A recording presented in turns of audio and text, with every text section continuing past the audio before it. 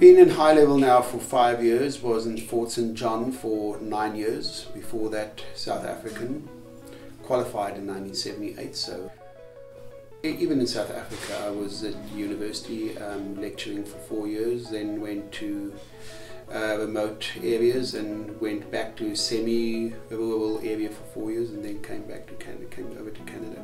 So 36 years I've been doing it. As far as recruitment is concerned, I've been actively in recruitment from 1986. My passion for a very long time has been First Nations medicine. I like First Nations medicine. It was just a challenge, and I love the outdoor. I love rural areas. Not that I do a lot. Well, in a place like Assumption, we 3 guys going there. When we started here, they had no clinics. They're 100 kilometers away, so it's difficult for people to come in, so we go there 3 times a week. And we've seen a big change since we've gone there for the last 5 years, so it definitely made a difference.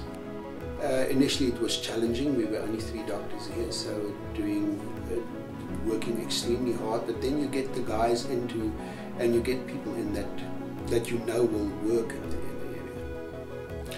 area.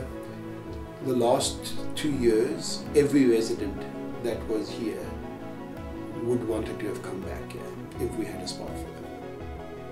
And the nice thing about the rural areas, it's not everybody that likes rural medicine, but it's horses for courses, you know. And most of the good recruiting to rural areas is done by word of mouth.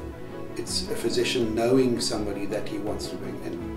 I think another thing that has really helped a lot is the resident program, because people come out here and they actually see that it's not so scary, and it's actually very nice.